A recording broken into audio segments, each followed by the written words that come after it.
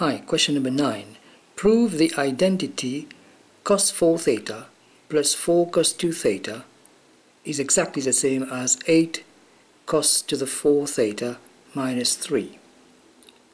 Second part, hence solve the equation cos 4 theta plus 4 cos 2 theta is equal to 1 for negative pi upon 2 less or equal to theta less or equal to pi upon 2. And also find the exact value of the integral of cos to the 4 theta d theta with limits 0 to quarter pi. Okay, so let's do it. So we have to prove that cos of 4 theta plus 4 cos of 2 theta is equal to 8 cos to the 4 theta minus 3. Okay, so first of all, I'd like to remind you that what is cos of 2 theta? It is 2 cos square theta minus 1. Therefore, we're going to be dealing with this one first. So I got then cos of 4 theta is equal to, if this is cos 2 theta is equal to 2 cos square theta minus 1, then for 4 theta is 2 cos, you multiply the angle. If it is 2 theta, it is theta. If it is 4 theta, it's going to become 2 theta. And you put your square, alright, in brackets, and then you minus 1. So that's going to give you 2, what is cos 2 theta? Okay, to the square. This square means that the whole thing is to the square. So we got 2 cos square theta minus 1, and the whole thing to the square, minus 1.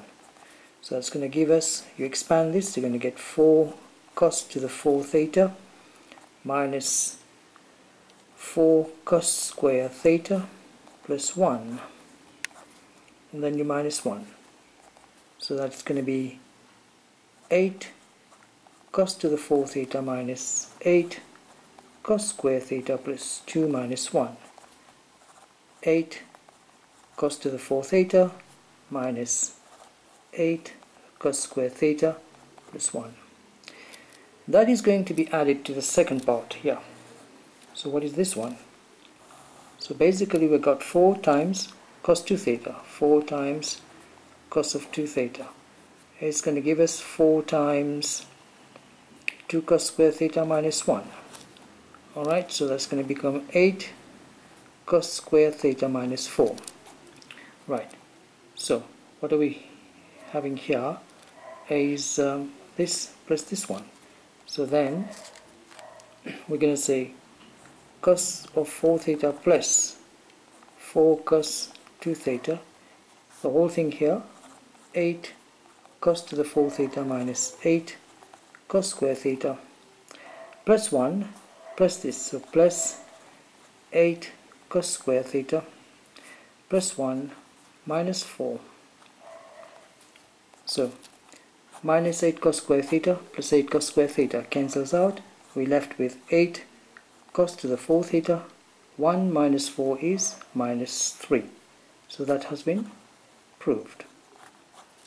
8 cos to the 4 theta minus 3. 8 cos to the 4 theta minus 3. Here we are for the first part. Now moving on to the second part, we need to solve the equation. Solve cos of 4 theta plus 4 cos of 2 theta is equal to 1 for values minus half pi less or equal to theta less or equal to half pi.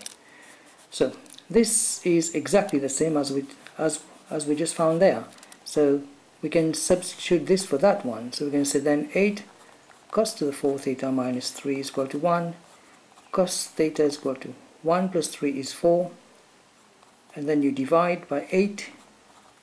Okay, and so you're going to get then cos of theta is equal to 4 over 8 is 0.5, and power 4 means to the power of 0.25. So theta is going to be then the inverse cos of this value here.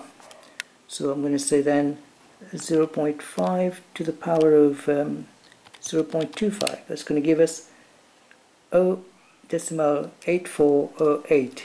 So 0.8408. So 09. Okay. And inverse cos of the answer this much. So 0.571. So here's the answer. Because it is from minus pi to pi, so we're going to get the other value minus 0.571. So here we are for the second part of this question. Now, for the third part, we need to, second part B, integrate with respect to limits going from 0 to pi upon 4, the cos of 4 theta d theta.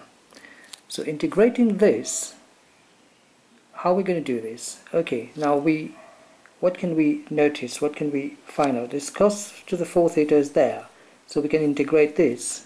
So maybe I can integrate, I can say integral of 8 cos to the 4 theta minus 3 with the limits. Okay, and all of that is going to give me back the answer, the original. So it's going to give me this.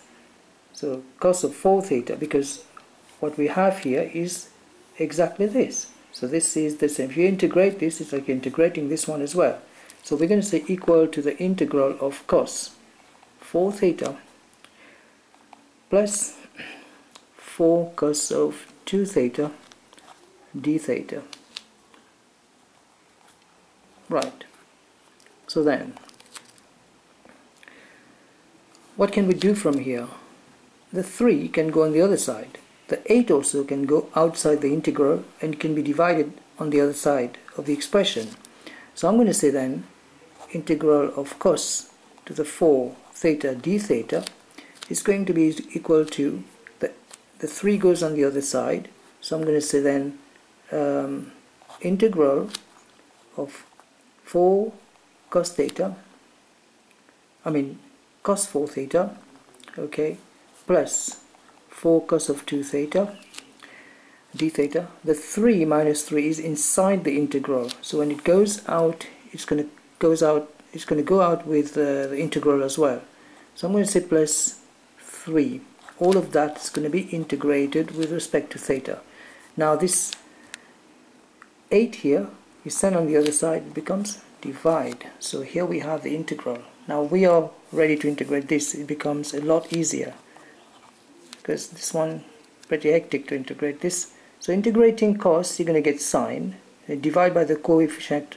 Alright, so you divide by the derivative.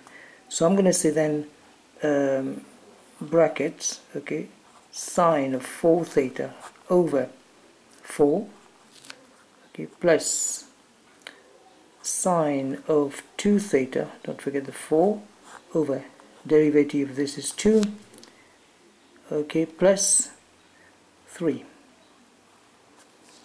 Right, and if you integrate this, you're going to get theta with it. Alright, so 8 times 4 is 32, so I got then 1 over 32 sine of 4 theta plus, if you do this one, you're going to get 2. Alright, so 4 goes in 4, 1, 4 goes in this 2, 2 times 2 is 4. So I'm going to get sine of 2 theta over 4 plus 3 over 8 theta. Now we can apply the limits. Pi upon 4 is 0. Okay, so let's do that. So I've got then 1 over 32 sine of 4 theta. Now what is 4 times theta? 4 times pi upon 4 is pi. So sine of pi, alright, and then plus sine of 2 theta.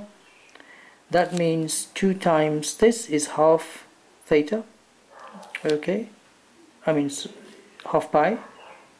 2 times quarter pi is half pi, so sine of pi upon 2 and divided by 4, okay, oh sorry about that, that should have been no brackets here, 1 over 32 times this, okay, excellent, and then we have 3 over 8, so then that's going to be 3 times pi upon 4 divided by 8. So 3 over 8 times pi upon 4. Whole thing here minus the lower limit 0. You put 0 here, it's going to be 0. Put 0 here, you're going to get sine 0, which is 0. Put 0 here, you're going to get sine 0 again. It is 0, so minus 0. What is sine of pi? Sine of pi, the sine graph looks like this, so this is pi. It's going to be 0. So this is 0. And then we got sine of pi upon 2. Here we got pi upon 2 is 1. So I'm going to say then sine of pi upon 2 is 1. So 1 over 4. So that's going to become 1 over 4 plus 3 pi over 32. So here we are. So this is the answer. And maybe if you're comfortable putting it as 3 pi upon 32 plus 1 upon 4. And that's going to be the exact value of the integral of cos to the 4 theta d theta with limits pi upon 4 and 0. And that's our answer.